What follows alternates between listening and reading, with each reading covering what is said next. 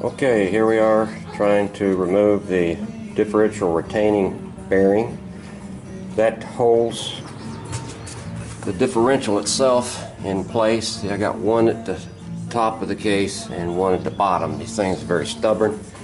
One gentleman recommended I use something called a ladyfoot pry bar that I can put underneath this lip here.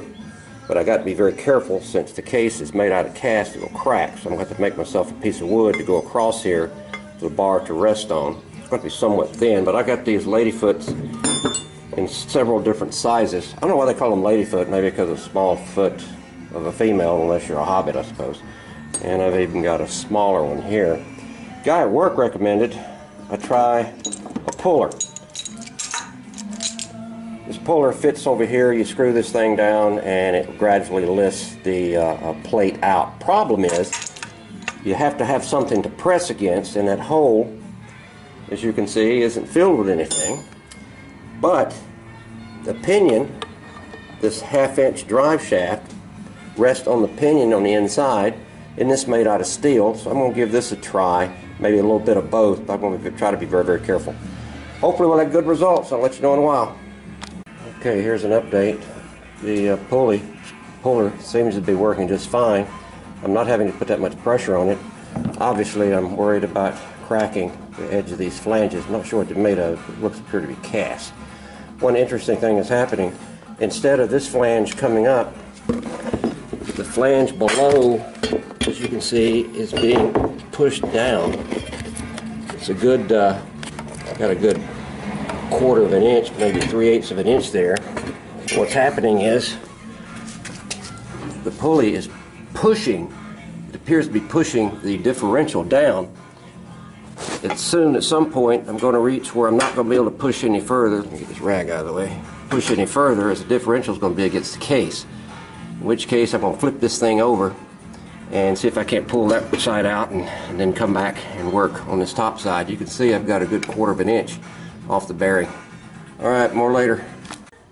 Okay, we got them out. This is what they look like. Bearing retainers. Bearings on the differentials. Look at that. All the rust. Let me zoom out a little bit. They don't feel loose, and they don't seem rough, but obviously all that rust has ruined them. Differential itself looks okay. I didn't see any missing teeth. The case on the inside where the differential rested, chocolate pudding. It may be the result of that oil throwing gear that was destroyed. I can get a good shot at it. Come on here. This guy right here, that supplies oil to the back of the differential. If that thing was busted, not enough oil was getting back there, and that would account for the massive amount of sludge.